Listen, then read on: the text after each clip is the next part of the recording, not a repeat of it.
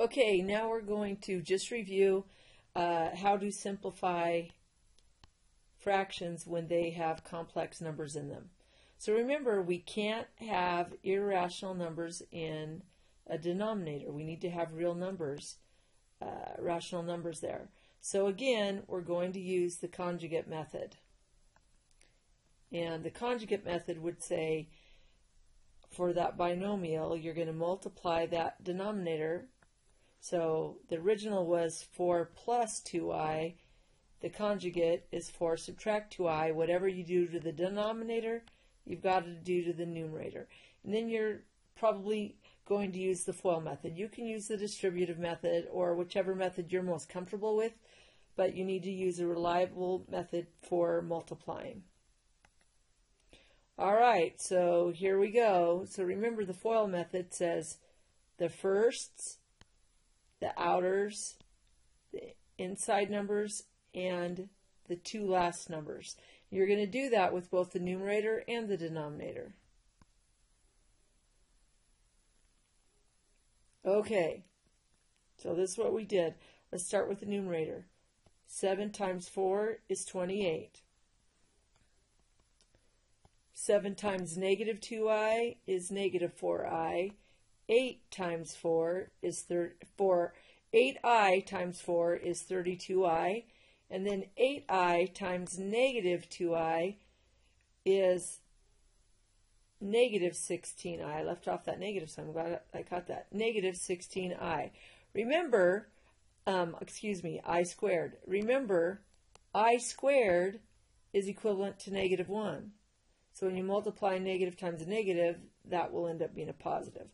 But now let's go to the denominator. The first, 4 times 4 is 16. 4 times negative 2i is negative 8i.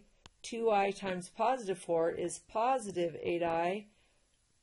That's why we multiply by the conjugate. We get the i's out of the denominator, and then the two last. 2i times negative 2i is negative 4i squared. And again, we'll have to simplify the I squared in a moment. And that's what I'm going to do now. Okay, so we simplify these two things. Negative 14i plus 32i is positive 18i, and I squared is negative 1. Again, I squared is negative 1. So that brings us to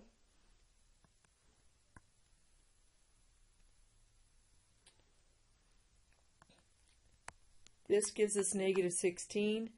28 subtract 16 is 12, and this becomes 16 plus 4, because subtract a negative, that would be subtract negative 4, gives you add positive 4.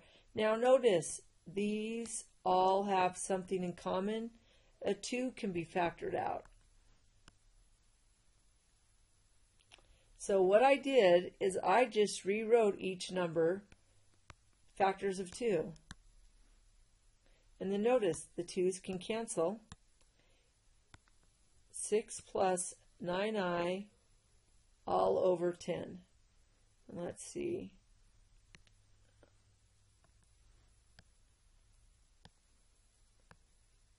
There we go. That would be your final response. That's it. Just be careful when you're doing the FOIL method, but it's actually easier than you'd think.